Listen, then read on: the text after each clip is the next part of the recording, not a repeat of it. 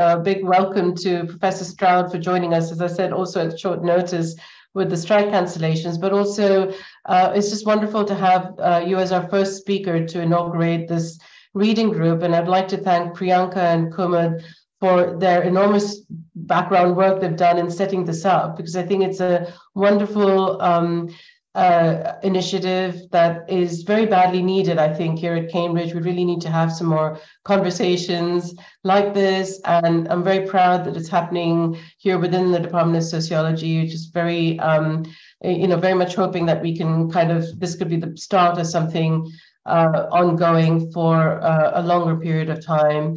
So I'm just very much looking forward to hearing what you have to say. And I think my role as chair is really just going to be to moderate the discussion, probably have some questions for you as well. So please carry on, start.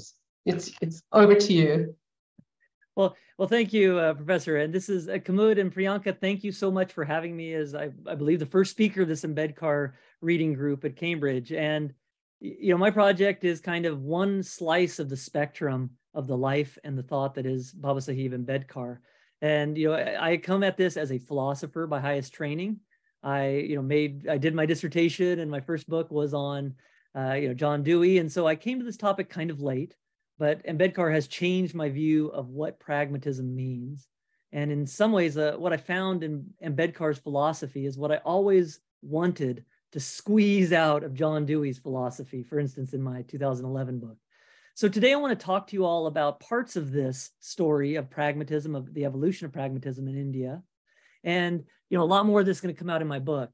So I will share my screen. I have some slides that kind of show some of the archival story, and maybe that'll be even more exciting and keep you awake better than my ramblings here. Let me share my screen. So you should see the slides. So the title of my talk today is The Evolution of Ambedkar's Navayana Pragmatism. And I will explain what I mean by Navayana pragmatism. That's part of the challenge, does he offer something new into this kind of tradition that flows through James, Dewey, and other parts of the world called pragmatism? So let me talk about some aspects of this project.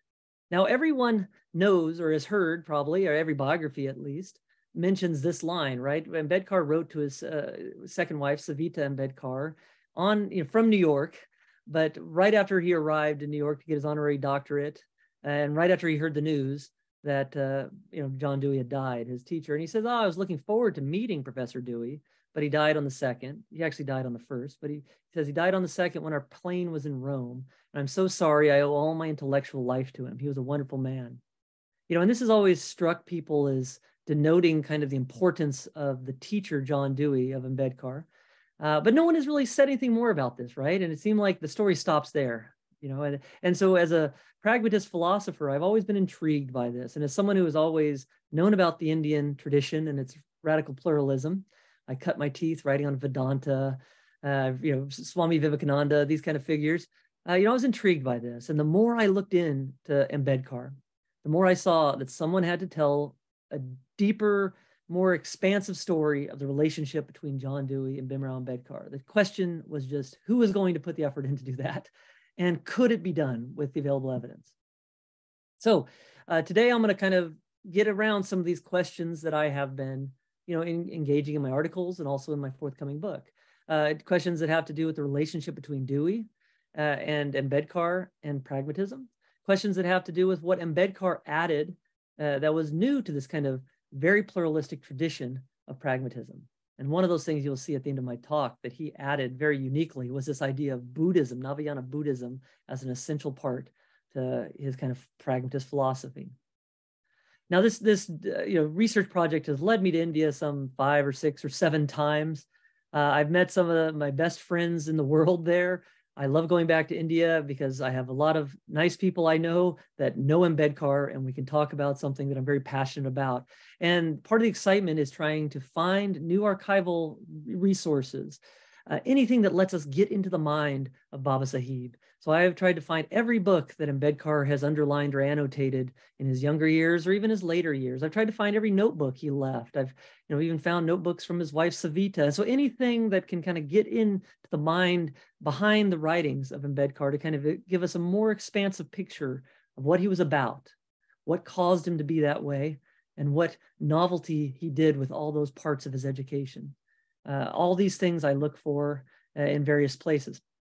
Now, probably the most comprehensive statement of this, if not the most exciting, but my talk will hopefully be more exciting, but my book that's coming out in March from the University of Chicago Press, The Evolution of Pragmatism in India, is I believe, the most comprehensive account, historical and conceptual, of the relationship between Dewey's pragmatism and Dewey the person, and Ambedkar's philosophy and Ambedkar the pragmatist.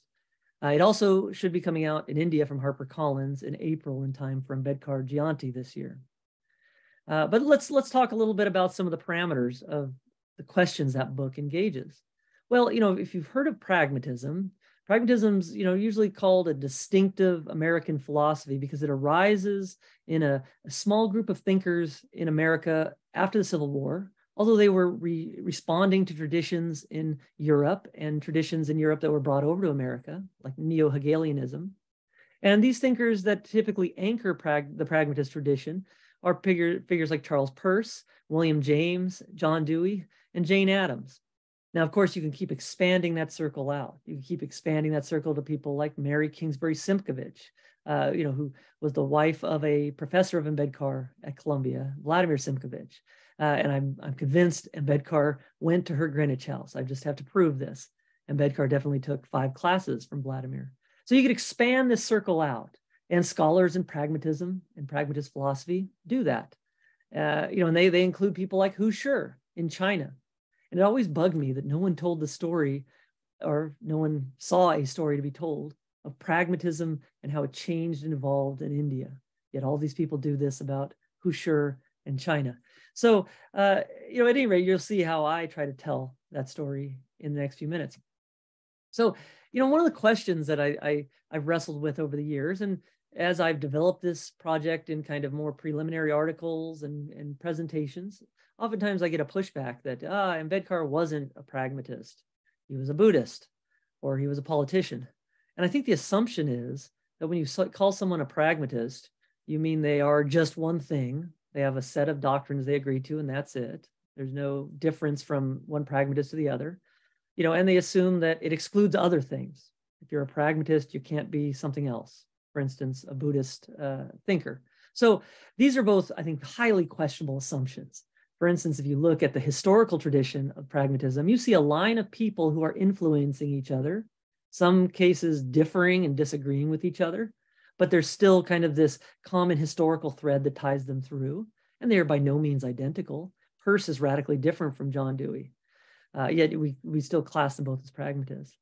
And I think the second assumption that, if you call him a pragmatist, it somehow means he's not a Buddhist.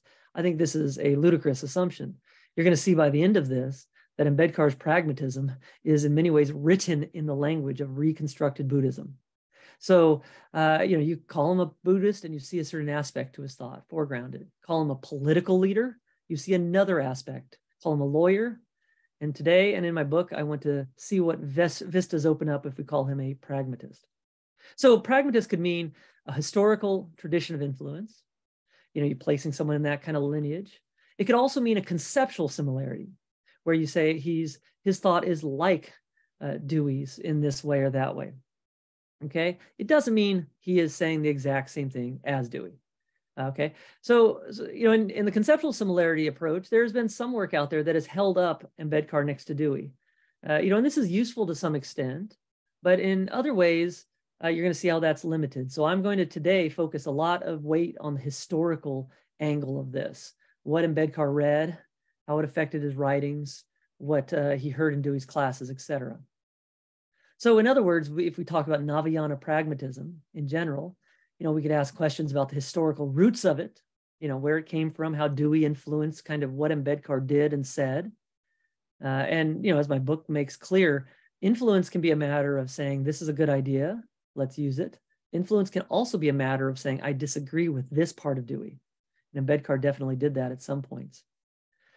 You could also ask the question about the conceptual parameters of his democratic and anti-caste thought. So what is Ambedkar's philosophy? What is his pragmatism in general? I'll return to that at the end, but I'm telling you now that I'll be focusing a lot of attention on the historical angle of Ambedkar's pragmatism. at least in the talk today. Now back to the connection of these two individuals, John Dewey, the professor at Columbia University, and Bhimrao Ambedkar, the young student who showed up at Columbia in 1913. What can we say about the relationship of these two starting at Columbia? Now, if you start talking about pragmatism and Ambedkar, Dewey and Ambedkar, the first question I always ask myself is someone simplifying these complex thinkers in a way that cuts too many corners? So for instance, there are folks out there that say, oh, Ambedkar moved beyond Dewey's pragmatism. Well, Dewey authored 8 million words. What part of those did Ambedkar read? What part of those represent Dewey's philosophy? Dewey changed from his early Hegelian period to his later naturalist period. Ambedkar saw him right in the middle after he switched away from Hegel, but he took some of the Hegelian hoop with him, Dewey said. So I'm very skeptical on people that say Ambedkar moved beyond Dewey's pragmatism because one, Dewey's pragmatism was not one thing. Two, Ambedkar did not see one philosophy from Dewey. He took early things that Dewey didn't even agree with anymore from Dewey's writings and used them. And he took things that Dewey was still developing. And three, no one, including myself, has ever claimed that Ambedkar just echoes exactly Dewey's whole philosophy. So, Ambedkar also has a rich corpus of over 4 million words in English, translation and original. So these two thinkers have to be approached with caution and humility. And there's so many things that we can get out of them, but no one thing exhausts what they are able to give us. Now back to Columbia, 1913, Ambedkar shows up in Morningside Heights in New York City. The questions that drive my thinking on this are these. What can we say something about what Ambedkar learned from John Dewey? And then how did this affect the kind of philosophy that Ambedkar writes about, talks about, and enacts back in India in his activism? I think that's one of the fascinating things about Ambedkar. A lot of philosophers or theorists miss him as a theorist because they code him as an activist. Okay, but in many ways, he was doing philosophy. He was doing pragmatist philosophy. And just like Jane Addams, she wrote books, but everyone thinks she's an activist. He's not a philosopher if you say philosophers are people that write books for other people who write books who don't do anything but write books. So he's not that mode of just pure intellectual that doesn't do anything. So in many ways, like a lot of pragmatists, he has been overlooked as a philosophical voice because of his commitment to action. Yet this is one of the cores of what pragmatism is about and what I would class as Ambedkar's pragmatist philosophy. So to cut to the thesis, I think, of Navayana pragmatism, we get this in the 1950s in his unpublished riddle number 22 from Riddles in Hinduism. This was published much later after he died, of course, but there at the end of that interesting article on Brahma isn't Dharma, he talks about political theory, not just Advaita Vedanta. And, he talks about at the end this interesting passage, and he says, philosophy has its roots in the problems of life, and whatever theories philosophy propounds must return to society as instruments of reconstructing society. So you'll see that this kind of pragmatist instinct, the idea that our theorizing is a tool not to capture the truth of reality, but to help us come into better adjustment with that reality, animates the beginning of his thought up to the end of his writings. And he sees this early on. After 1929, he bought a copy of the second edition of Dewey's Experience in Nature. And you see these are Ambedkar's marks from the copy held by Siddharth College. So he notices that experience is the key thing, lived experience, including the suffering of caste oppression, including the joys of life. And theory comes second to this. Theory is meant to help us rectify, ameliorate, and improve and optimize that sort of lived experience. So what more can we say about Navayana pragmatism and its development? Well, let's start with Columbia. So everyone knows that he took classes from Dewey. What classes? Well, with the little digging through the Columbia bulletins and his transcript, you could find out the exact classes. So here are the exact classes he took. Philosophy 231, which was the first half of Dewey's one-year section on psychological ethics, effectively. And then in 1915-1916, he took Philosophy 131, 132, which was a two-course section. It took a whole year, one course, and then another course on moral and political philosophy. There's no evidence that he took or he audited or he was exposed to Dewey's education classes. He was beginning to teach in Teachers College at that time. So we had 3 courses with Dewey. Now Dewey, Ambedkar took over 50 courses, right? So people will say, this is just a drop in the bucket. But as you'll see, a lot of the drops from Dewey, expanded and exploded into new and creative parts of Ambedkar's philosophy. So let's see what we can say about these courses. This is something that's always intrigued me. Everyone says Ambedkar was so highly educated and he took all these classes. He took these classes in London. He took all these classes at Columbia, tried to take classes at Bonn. But how did they affect him? One of the questions you might ask if you're, kind of skeptical enough, you say, what did he hear in these courses, right? Because Dewey taught courses, but Dewey didn't put 8 million words worth of his collected works into one semester. So how do we know what was in these classes? So this has always been a question that has bugged me when it comes to Ambedkar's education. And so, in my book and today in this talk, I will dive into some of the archival research I have found that lets us know, in some cases, on a daily basis, what Ambedkar heard at every class session. And then, this gives us a different level of detail than just saying Dewey wrote this book, so that must be what Ambedkar read. You'll also see I refer to books that we know Ambedkar read by Dewey because the copies still exist. Many are signed by Ambedkar and many parts are underlined. So again, I want to approach this in as rigorous as a manner as possible. Ambedkar did not know everything that was out there being written. He bought a lot of books, but he didn't read all the books, and he didn't agree with all the parts of the book. So we have to kind of find ways to be a little more, we need to find ways to interrogate this in a rich fashion. So I want to organize the rest of my talk in these 3 fashions. One, I want to look at these central concepts and how they relate to parts of Dewey. Again, you're going to see that Ambedkar is not saying the exact same thing as Dewey, because Dewey knew about caste, but it wasn't foregrounded in his thought. It wasn't something that he was going to run with and make part of his democratic theory. Ambedkar, of course, centered his philosophy around caste and then expanded out to democracy. So 1, I want to look at caste as habit. 2, force as problematic but promising. And 3, the idea of religion as a useful means. And that's something, of course, that Dewey kind of gave up on in terms of real, robust, organized religion. So first, caste as habit. Let's return back to the root of this. 1914, in the fall, Ambedkar stumbles into his first Dewey class. Who knows how he got in there, right? He signed the Huzur order with the Gaikwad of Baroda, saying he would only take classes in economics and political science. So in some ways, he wasn't supposed to be taking philosophy classes, but he had to have taken this class because Dewey was the American philosopher. Okay, he was the most prominent one in American, academia back then, arguably. So surely he wanted to hear something from this dude. So luckily he stumbled into that class, that philosophy seminar room, because he got exposed to Dewey at an exciting period. Dewey was changing from his earlier Hegelian focus on self-realization, and he was getting more and more into a more naturalized way of doing ethics, some ways based upon the sociological, anthropological faculty around him at Columbia, some part based upon his philosophy of experience and nature being a key part. So at any rate, Ambedkar comes into this class and hears this exciting, I think, exciting series of lectures on psychological ethics in the fall. And in the spring, he takes a class from Vladimir Simkovich instead of Ambedkar. I have a feeling that he heard what he needed to hear from Dewey's psychological ethics. So even though I found the whole year's lecture notes for this class, I know exactly what Ambedkar heard and what part of the class he missed.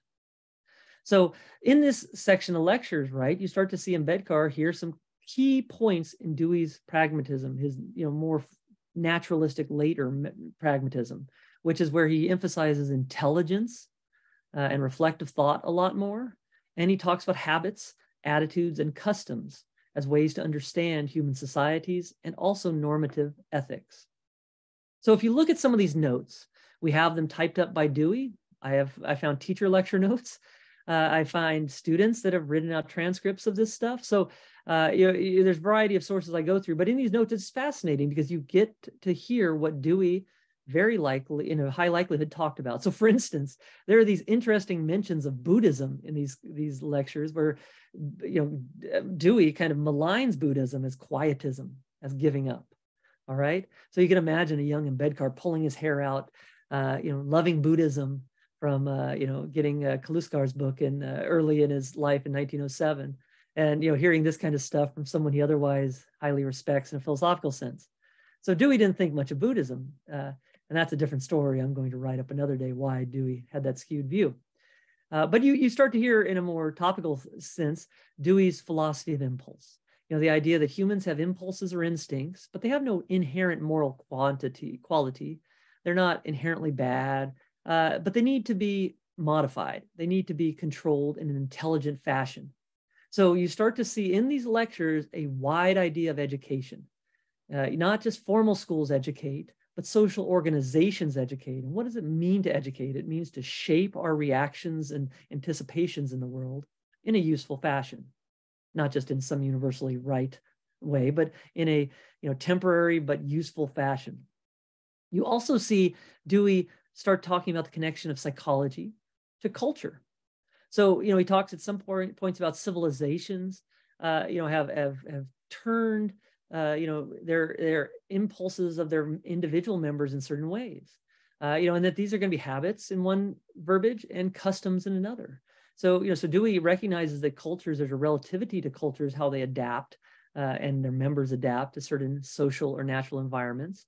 But, in a typical pragmatist spirit, he kind of foregrounds the idea that this is not the way it always has to be. You can change that adaptation, or that adaptation could be useful, but not optimal. And surely, as we'll see in a second, that struck young Ambedkar, who comes from India, a land that has thousands of years of traditions and customs that he finds problematic in some ways. Okay, you also see in these lecture notes, Dewey opine on attitude. And we're going to see how that's important in a second. But attitude was kind of a mental habit. It was towards an object. It had emotional valences. We like something, we were attracted to something, we were repelled from something, we were disgusted by something, we didn't like something. So it has this kind of orienting effect on the human organism in a social or natural environment. So you see here, this what Ambedkar was hearing in these classes was not Dewey the idealist, the neo-Hegelian idealist. He was hearing Dewey as a naturalist, giving an explanation of society and culture as an evolutionary adaptation. Okay. You also hear, interestingly enough, Dewey give part of his philosophy that I think is incredibly important to understanding what he was about, which is what he calls elsewhere the philosophic fallacy, where Dewey cautions in a variety of places, including in these 1914 lectures to Ambedkar and his classmates, that we, when we theorize, but never mistake the results of theorization or the things of theorization, abstract words or concepts, for the fact of experience. Okay, so talk about the mind, but don't get hung up, or talk about the understanding like Kant, but don't get hung up that there is a thing in the head that is the understanding and nothing else. It's just a way of understanding one functional adaptation of the organism to the environment. And your theory helps you understand that and do something with it, but it doesn't like capture the reality of experience. So you see that kind of pluralistic notion of experience from James and Dewey in these lectures, the idea that experience can be cut up in many ways through analysis, but never say there's only one way that it really is. So when we get to Ambedkar in the 30s, you start, and this stuff about what he learned in class, you start to see a different, more richer story, a penumbra around it of what he was doing with caste and his critique of caste. So for instance, in the Annihilation of Caste, he has this odd turn where he says, very much opposed to our modern sensibilities of discrimination as systemic. He says caste is a notion, it's a state of mind. And it doesn't mean the destruction of a physical barrier, it means a notional change, an attitudinal change in an individual. So you see why he starts to say this, right? I mean, he's applying and extending and changing this kind of line of psychology that runs through Dewey, that he heard in Dewey's class. We know this for a fact because I found the notes, where these notions are connected to attitudes, and these attitudes can give us helpful or less helpful orientations towards the world. So, for instance, again, in the Annihilation of Caste, he talks about you need to have reform not of laws, not of society, but of mental attitudes of specific people towards men and things. And he talks about caste labels, names, concepts being associated with certain notions and sentiments. So in other words, caste is very much committing the fallacy of the philosophical fallacy, the idea of taking these terms and concretizing them. Someone is a Shudra, someone is a Varna, nothing else. And they really are that.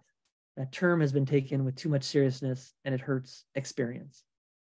So, Ambedkar definitely paid attention to this theme that's in Dewey. So for instance, here's that 1929 edition of Experience of Nature, and the red lines are mine, but the check marks are Baba Sahib's. And, you notice here, he's underlining, or he's annotating the parts of Dewey's work that really talks about problematic situations are the things that call upon us to theorize or reflectively think through problems. But much of life isn't this reflective thinking. So, this kind of background helps you understand why in Annihilation of Caste, he was so shocking to his upper caste but reform-oriented audience at the Mandal. He was trying to present a crisis to them, to problematize their shastras, to problematize their culture and their habits that came from their group affiliation, you see. So in other words, he was trying to spur reflective thought by creating a problematic situation. So you start to see that Dewey's psychology mattered in certain ways, and Ambedkar was doing things that Dewey didn't do with his psychology. Now let's turn to theme 2, the theme about force and social democracy. And this is going to draw us to the last year at Columbia Ambedkar spent in a classroom in 1915, 1916. And the class specifically is Philosophy 131, 132, Moral and Political Philosophy. Now, one thing I'll note, this one and 231, 232, those courses, Dewey taught those going back to his time at Chicago in the 1890s. And there's about 3 or 4 surviving lecture notes series that have been published from those older lectures. And they're all different. So again, I really caution you if someone says, Dewey stood for this and Ambedkar stood for this, they're not the same. Well, of course. But even Dewey, over the period of time of 15 years, teaching the same class, taught different things, argued for different things, foregrounded different things. So Ambedkar heard a specific version of Philosophy 131, 132. And, how do I know what he heard? Well, I found notes from other students in that class, and 3 of those days, for instance, I give you one here and I circle Ambedkar's name. They are noted as that day the notes were taken by Ambedkar.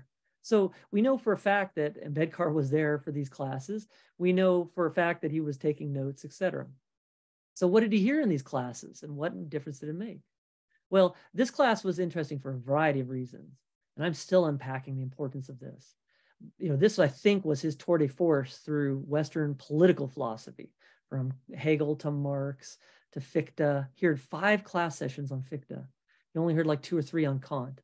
So, here's Dewey go through all these kind of philosophical movements. But one of the things that I'll talk about today that stuck, 2 of the things really, are forces, energy, and the liberty, equality, fraternity trio. He hears that liberty, equality, fraternity trio, if I remember the date right, in March of 1916. It's there in the lectures. So Ambedkar was surely 10 feet from Dewey when he hears Dewey talk about this. I know this is our first documented instance where Ambedkar read or heard about these terms.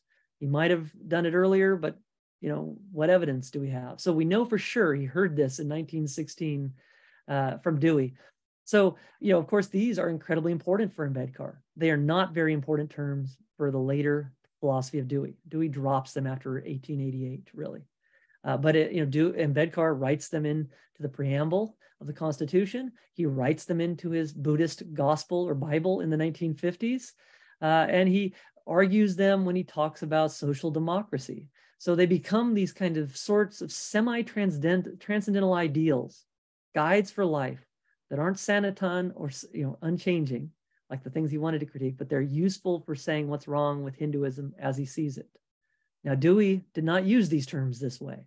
So, this is a fascinating kind of version of the reconstructiveness of Ambedkar's Navayana pragmatism. And you see this in the 1950s, again, from Riddle 22. You see in the drafts of Riddle 22, Brahma is not Dhamma, you see Ambedkar working and reworking his way of talking about democracy as an attitude and as fraternity as an attitude. You also see him flirt with Kant, right? Ambedkar, there's stories to be told about Ambedkar and Kant. I found books that he has of Kant that he underlined. And, but one thing I think he found useful in Kant is the idea of formula of humanity as an end in itself, the idea that no person should be treated merely as a means, but always as an end. I also find that the most valuable thing in Kant's moral philosophy. So you see in that riddle number 22 draft, Ambedkar toys with putting that in there as kind of a cardinal statement about the social democracy he wants to push. But he ends up siding more with Dewey's later thought and arguing what? Democracy is an attitude of mind or a philosophy of life, not just a political arrangement. So again, you see these kind of echoes through his political philosophy. Now, before we get back to force, let's take account of where we're at. If you ask me, what are some of the general parameters of his Navayana pragmatism, Stroud? You've talked a lot about lecture notes, et cetera. I give you something like this. I'd say, well, most central to his Navayana pragmatism is the idea of social democracy. Caste, my reading of Ambedkar, caste is vital, but caste is problematic because Ambedkar is a theorist of democracy, deep democracy, social democracy, and caste is antithetical to that. So social democracy, what does Navayana pragmatism mean about social democracy? Well, it's this, and this is different from what Dewey says about deep democracy. Ambedkar maintains, in various places that liberty, equality, and fraternity are defining values of social democracy, and that there's a balance among them becomes justice. So not just equality is key to justice, but all three of these things. And also, social democracy concerns individuals, that have attitudes or habits, also concerns communities, what kind of group we form, how much respect or shared interest they have. Okay, and then also, and this is something that I think Ambedkar, and I argue this in the book, he pulls this from the 1908 edition of Ethics. You'll see a little bit of this in a second. It's a book Dewey wrote before Ambedkar heard him in class, and that Dewey was moving away from in class. Yet Ambedkar found something valuable in that. And that is in 1908, Dewey, along with James Tufts, wrote this book on ethics. And they really foregrounded the idea that ethical cultures or groups that have highly moralized customs, encourage reflective individuals. They don't just encourage unthinking devotion or replication of a cultural group. They encourage reflective continuation of that group. But it's at the individual level. Dewey largely abandons this by 1932 in the second edition of that book. Ambedkar didn't know about that second edition. So at any rate, this is one of the things I like to stress is that Ambedkar was very selective and was very incomplete in what he heard from Dewey, what he read from Dewey. And so never assume Dewey is one thing and that Ambedkar accepted or rejected that whole thing. So let's get into the details a bit more. Back to theme 2, force and reform. In 1908, Ambedkar penned what I believe is his only book review. It's in an economics journal based out of Mumbai, and it's reviewing Bertrand Russell, a British philosopher's Principles of Social Reconstruction, a book that was published in 1916 in Europe, and then an American edition called Why Men Fight was published in 1917. So this is odd for a variety of reasons, and most accounts of Ambedkar skip right over it. Every biography mentions it and then moves on. I think this is a mistake because one, it's his only book review. Why did he review the work of someone else? What did he want to do in reviewing the work of someone else? Why review in an economics journal with a largely Indian audience a book by a British philosopher that had nothing to do with economics largely and was about really the war? Ambedkar says at the beginning, this is a war book. So it's just an enigma here waiting for us to figure out. So, and you'll see it has a connection to pragmatism. So onto this book. If you look at this book, it's a short book. It's readable, as most of Russell's books are. And one of the fascinating things Russell gets into is, he's wrestling with the idea of why World War I, the Great War, World War I, was happening. And the thing he notes with very, just a harsh critical eye is that, well, each side, the British or the Germans, thinks it fights for the right, and that it deserves to triumph, and the other side is just awful, and the other side is oppressing the side that has the right, views, morals, etc. And so he says quite bluntly that this kind of shows a cycle that goes on in society and among societies where the oppressed, fight for freedom against oppression and injustice, but then he worries that in a kind of cynical Hegelian fashion, that when the oppression win freedom, they, form a new sort of oppression as oppressive as their former masters. So what Russell is giving you here, and what I'm sure Ambedkar sensed, was the problem with reform. If you're going to change the world, how do you ensure you're not just as bad in a different way, but just as bad as the people you saw as your enemies or your oppressors? So Ambedkar appreciates this book, I'm sure, because of that. And in the review, the very short review, he makes the first published mention to his professor Dewey.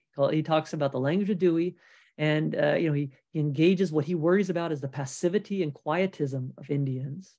Now, he might be talking about Gandhi. Gandhi got off the boat and started movements in 1917. But what he's referring to, I believe, and I argue this in my book, is Dewey's problems with Tolstoy. And the nonviolence or the passive resistance view that Tolstoy largely stood for in that period. So Ambedkar refers to Dewey on force as violence and force as energy, and basically argues that, look, don't take Russell as saying all force is bad. You should take it as Dewey says, that violent force destroys more ends than it preserves. And force as energy constructively maximizes the achievement of as many ends as possible. Now, where did he get that from? That's always been a question for me. And about a year or so ago, 2 years ago, I finally figured it out when I discovered those philosophy 131, 132 lecture notes. And, he got this from Dewey's class. You'll see that in a second. But one interesting thing I've more recently figured out, looking through the archival materials on Husserl, the Chinese reformer, politician, and pragmatist of a stripe, was also a student of Dewey's. Everyone knows this. But Husserl took the same class as Ambedkar. He sat in the same room in 1915, 1916 as Ambedkar did. And he too was also influenced by Dewey's reading of force as energy, force as violence. But that's a story, for later digging on my part. But back to Ambedkar and Dewey. In April of 1916, we have the lecture notes where Dewey talks like this. In the case of force, which is a means, you have words which make a distinction. Energy and violence. Energy is the ability to do work. Violence connotes destructive power or force. Okay. And, again, interestingly enough, look at the kind of, asides Dewey, the kind of short mentions Dewey makes. He talks, he's railing on the policy of passive inaction. And at the end of this list of philosophies, that might be theories of passive inaction, he throws out nirvana. And again, I'm sure Ambedkar was, shocked or disappointed or worried that Dewey had such a limited vision of Buddhism, but Ambedkar, as we see, did not. But at any rate, you have this idea: force as energy is good; it preserves ends, as many as possible. Force as violence destroys a lot more ends in pursuit of one end. You also see in these lectures, interestingly enough, Dewey talk about non-resistance. And again, he's talking mainly about Tolstoy, but Tolstoy influences Gandhi. Gandhi influences Ambedkar when it comes to nonviolence and ahimsa. So you get this interesting chain from Tolstoy. And Dewey's not against non-resistance, but he's against saying you have to always resist the use of force in every domain, every instance. Okay, so for instance, Dewey was for the use of force in World War I. And interestingly enough, the second conclusion he ruminates about in front of Husserl and Ambedkar in that classroom is, so universal nonviolence is not useful, but, what kind of method what kind of mix of force ought we to do? Well, that's essentially a scientific question. It's an empirical question. We need to experiment, try different things, change our commitments. So again, you get this kind of idea in Dewey. Philosophy is not about just finding eternal truths and sticking with them. It's about flexibility and finding effective means for certain situations. So back to that idea of force and reform. One of the challenges for Ambedkar's pragmatism from 1918 to the very end of his life is, how do you achieve a social democracy, which means a balance among equality, liberty, and fraternity, without sacrificing one of these? And that's what force as violence or too much force would do. It would intrude upon one of these values. Now let's look at theme 3, the last theme I'll talk about today. And this is the idea of religion as an intelligent means of democratic reform. Dewey didn't give much weight to religion. He wrote a book in the early 1930s But it was a very, it was a very wishy-washy, in my view, book of religion. Dewey was a Christian. He gave 200 some lectures to the Christian Association at Michigan before he moved on to Chicago in the 1890s. But, later in his life, Dewey supposedly someone's, I think his mom or someone said, "Why aren't your kids going to Sunday school?" And Dewey said something like this. He said, "Well, I went to enough Sunday school as a kid for all of us." So in many ways, Dewey drifted away from organized religion later in his life. Ambedkar, as we all know, liked religion in an organized fashion and wanted to reorganize Buddhism so it was optimally effective. So let's talk about religion as an intelligent means of democratic reform. Now, we've talked about social democracy. Here's one of the 4 copies of Democracy in Education that I have found amongst the surviving books in Ambedkar's collections. It's Siddharth College, Malin College, private collections, etc.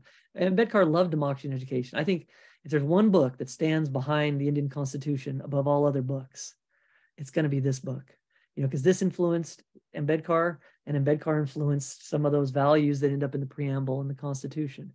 But he got this book in 1917. How do we know? Inside the cover, Ambedkar signs it and says he got in London, January 6, 1917, after his time with Dewey. So in this book, you see multiple styles of annotation. As I argue in my book, I think this doesn't have a systematic meaning that I can tell. It really means he sat with it with different pencils at different times. So he read this book at least 2 or 3 times because there are 2 or 3 different color of pencils annotating the same sections. So he kept coming back to it. And this is where you have this line, democracy is more, Dewey writes, than a form of government. It is primarily a mode of associated living, of conjoint communicated experience. Now, Dewey wasn't talking about caste here. He's trying to argue for a rich system of education and a view of education and experience. But Ambedkar saw this as kind of a theme, a deep bass note for the critique of caste. And of course, he runs with this from the 1930s on. Okay. Another book he really loved of Dewey's, and I found 2 copies of this at Siddharth College, is the 1908 edition of Ethics by Dewey and Tufts. And in both copies of that book, you have Ambedkar independently putting some lines next to a key section on principles and rules. And here's that section blown up a bit. And this is where Dewey makes this incredibly interesting distinction where rules are kind of mechanical. They're habitual ways of doing things, but principles are intellectual. They're useful methods of judging things. So Dewey makes the reference to the 10 Commandments being rules, don't kill. Very limiting, or very specific is another way to put it. Principles are like the golden rule, do unto others as you'd have done unto yourself. That's more flexible, more ambiguous, more vague, more applicable in various situations than rules. So Dewey recognizes that these both have advantages, but Dewey really wants reflective individuals to be guided by principles in this 1908 book, especially. Okay. Now, Ambedkar saw this, and I think he latched onto this as one useful part of all the stuff Dewey's talking about. Not all of it's useful, of course, but this was interesting for Baba Sahib. So in 1936, in Annihilation of Caste, you probably have read this section where Ambedkar, he doesn't refer to Dewey, but it wouldn't gain him anything in talking to the Mandal he's supposed to be talking to. So he just echoes this distinction from Dewey, where he talks about principles and rules. But if you know your Dewey and you've seen those annotations, you see where he got this from. Rules are practical, Ambedkar says. They're habitual ways. Principles, Ambedkar writes, are intellectual. They're useful ways of judging things. So let's jump forward to the 1950s. What's Ambedkar mainly doing after 1951 or so when he leaves politics or the halls of power for the most part? He turns to social and religious advocacy. He starts giving a lot more speeches, proselytizing Buddhism as a way for Dalits to get out of caste oppression. In one of these later speeches, he talks about why Buddhism declines in India. And it's always, this is always an interesting passage. It stuck out to me. Not many people notice it, but he says, Buddhism declined because it lacked abiding principles in it. It lacked conquering orators, and it lacked understandable principles. And I submit to you, and I make this argument here, I make this argument elsewhere, that Ambedkar had a great value for those kind of orators. He wanted to be one himself. He gave over 500 speeches that we have on record, and probably more than that. So he was a powerful speaker. Dewey wasn't. And the principles are something that he saw as important in reflective morality, and religion was going to be a way to install that or instill that. Now, another thing that struck me when I was looking through books that are otherwise maybe unnotable, he has a book in the Start collection that Ambedkar owned, Karma and Rebirth, and none of it's underlined except on the table of contents. This 1948 book, Ambedkar writes this on the table of contents. He says, "What place has will and effort in the law of karma?" So you literally can see that as he's reading these books, or as he's thinking through or against these books in the 1940s, 1950s, he's concerned with the place of effort. He wants to have a place for individuals to make a difference and not just wait for systematic change, not just wait for systems to stop oppressing, but to do something on their own with their own habits, perhaps, that can help improve or ameliorate experience. So now let's look at the instance that I think most highlights that focus on will and willful effort as key to reform. Go to Nagpur, October 14th, 1956. Bhimrao and Savita Ambedkar take the stage in front of 300,000 to 600,000 individuals. The estimates vary. And they convert to Buddhism using a Diksha ritual that Bhimrao Ambedkar himself authored. And then most of those individuals, around 500,000, voluntarily converted in mass right after his conversion. So this is a fascinating event because, as I see it, it's one of the, I think it's unique in the history of philosophy, because he has this pragmatist philosophy of individuals, becoming part of the reform of social democracy and gaining self-respect. So this pragmatism, Navayana pragmatism, and you have this instance of conversion, and that conversion is integrally related to his view of the individual taking charge of ameliorating their habits and maybe even their group customs. So it's a meeting of religious conversion and his philosophy. So, for instance, look at the 22 vows and think about what we said about rules and think about what we said about principles and how they differ. And you start to see how some of them are rules. They're very specific. I will not consume liquor, etc.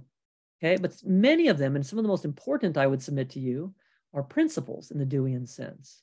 Okay, now of course Dewey didn't come up with a religious conversion ceremony that hundreds of thousands of people converted to become card-carrying Deweyans. So this is just fascinating that Ambedkar's philosophy and his kind of view of reflective morality influences his conversion ritual that he and hundreds of thousands of individuals go through to get self-respect and to demand respect from others. So you see, some of these are clear principles. I believe in the equality of mankind. I will establish equality. These don't tell you exactly how to do it. They apply to Ambedkar's time. They hopefully will give us some guidance in terms of Twitter or Facebook or whatever comes next on social media. So they're flexible principles that can meet the demands of changing situations. Okay, so in other words, these are principles that we can use to rectify our habits and to create and enact reflective morality, just like Dewey wanted cultures to do in their individuals in 1908. So now let's look to another part of the 1950s. Ambedkar authors in 1951, The Buddha and His Gospel. He shares this, about 50 copies of this with scholars and other individuals, a draft. Apparently none of them wrote back comments, but that book changes. It changes partially because of one of the articles that were shared in this reading group. In 1954, Ambedkar gets a copy of Dewey's Creative Democracy address from 1939. And I've seen this in the archives. It's not noted in many works on Ambedkar, but he had this, and it came from V.B. Kadam, as someone who was writing to, getting him to send books from London. So at any rate, the second edition, which Ambedkar was madly revising around 1954, 1955, right before he dies in 56, it has whole new sections added to it. And I want to, explore this in my future work. But one of those sections that was added is the section, book 4, on ahimsa. And there you see in the Buddha and his Dhamma, which ultimately gets published in 1957, Ambedkar wrestles with the idea of ahimsa, nonviolence, and doesn't mean the exact same thing, let's say, a Gandhian would say it means, or Gandhi would say it means. And Ambedkar wrestles with this. And he says, well, there's the question, is ahimsa absolute in Buddhism or only relative? And then he talks in a way that you recognize as a pragmatist way of talking. Was it only a principle or was it a rule? And then at the following verses, he says, no, it's ahimsa is a more flexible principle. It's something like love all so that you may not wish to hurt anyone or kill anyone. And that's a positive way of stating the principle of ahimsa. And then Ambedkar continues, from this it appears that the doctrine of ahimsa does not say kill not, it says love all. So he explicitly allies it with a principle. And he says, rules, ahimsa as an absolute rule, doesn't give you any freedom to act. It either breaks you or you break the rule. So, ahimsa for him is best reconstructed as a principle or a way of life, he says here. Again, this doesn't appear in 1951. So, he comes back to certain parts of Dewey at certain times in his life, and it makes a difference at these parts. So in other words, what he's doing here, as you can see, is that Navayana Buddhism, especially in his Buddhist text, from 1957, he puts forward ahimsa as this kind of intellectual tool. It's a religion of principle, in other words. And right, if you remember back to the annihilation of caste, what did he want there?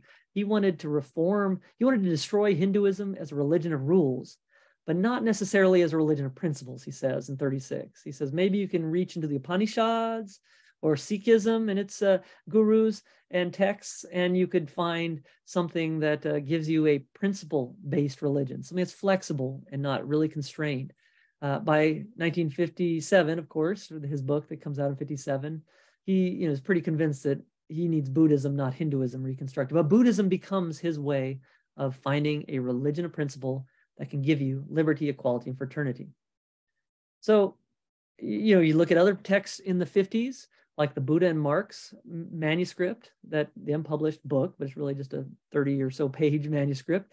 He praises the Russian Revolution, the Communist Revolution, because it produced equality, but he worries that it sacrificed fraternity and liberty. And, he says, well, it seems that all three can coexist only if one follows the way of the Buddha and not communism, which can give you one, perhaps equality, but not all three.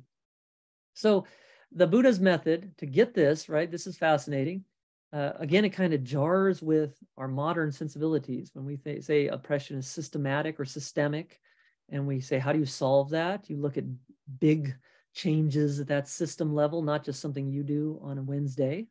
But, in this text in the 1950s, Ambedkar, who has felt his whole life the pressure of caste, he says Buddha had a different method. It was to alter man's disposition, to get people to voluntarily do something, the right thing, without the use of force or compulsion. And the way the Buddha did this in 1957 in the book that was published then, at least, was through the constant preaching of his Dhamma. So the Buddha's way was not to force people to do what they did not like to do, although it was good for them. It was to alter the disposition so they wanted to do that. So again, you see this idea of willful effort mattering. You can't force other people to exactly be perfect. And that the one way you can get them to go in the right direction is through persuasion or rhetoric. So a fascinating new way to look at his Buddhism, I think. And you see this kind of view of, dialing back destructive force and creating community even with enemies in the Buddha and his Dhamma when he says, cherish no anger, win your enemies by love. This is the Buddhist way of life. Now, Ambedkar had a lot of reason to be angry, of course, but at the end of his life, this theme is foregrounded in his books, that, to his followers, the idea that you have to make community with your enemies and not just destroy them, disempower them, or find a way to be oppressive to them. So, in conclusion, you start to see that Buddhism, Navayana Buddhism, becomes a way to get social democracy in Ambedkar's scheme. So he doesn't leave behind talk of democracy when he starts talking about Buddhism. He doesn't leave behind pragmatism. These are all connected. Democracy, social democracy, Buddhism, and this kind of Deweyan pragmatism that lies way back in his past and also in his present. So in summary, if you ask me to, at this point, kind of sketch out some of the commitments to Ambedkar's Navayana pragmatism, what is distinctive about pragmatism once it gets to India and gets developed in Ambedkar's writings, I'd put these kind of themes in your mind.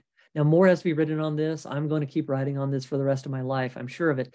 But, one thing that I see as distinctive is, like Dewey, Ambedkar had an expansive sense of educational means. He started educational societies that were effectively like hostels, like Greenwich Village, like Greenwich House that Simkovich ran in New York. or Jane Addams ran in Chicago. But he also saw means of education and reform like speeches, like newspapers. So this is so different than just starting only schools. He did so much more than schools, because education is about experience, and certain kinds of experience can be educative. Second, you see this keynote theme of social democracy for Ambedkar involves equality, liberty, and fraternity, especially the balance among them.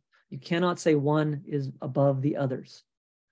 Three, habits and attitudes, or customs, group customs, are vital to democracy. So like Dewey's psychology, he has this, this complex but useful dialectic between the individual and community.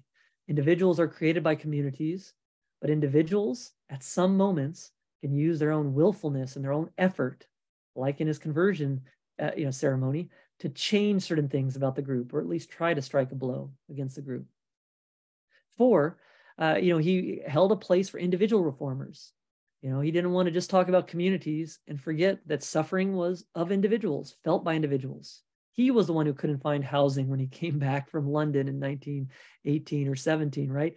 So the suffering is unique in many ways, but there are common kinds of ways we can talk about suffering. Don't mistake the abstract for the specific, but you could usefully talk about the specific with the abstract.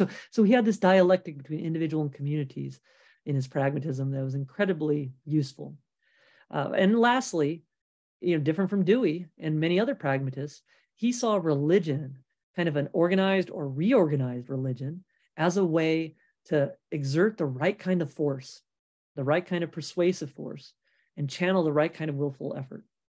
So all these things, I think, add up to a new entry in what we talk about when we talk about what varieties of pragmatist philosophy are there. There's James doing this, there's Dewey doing that, there's the Italian pragmatist doing this, there's Husserl doing this in China. Well, this is the story of pragmatism in India, I think, and it has to start with Ambedkar, and we'll see where it goes from there. I thank you for your attention. Thank you very much for a really, really wide-ranging and really fascinating account, many of aspects of which I have just come across thanks to you. So it's really, really quite rich.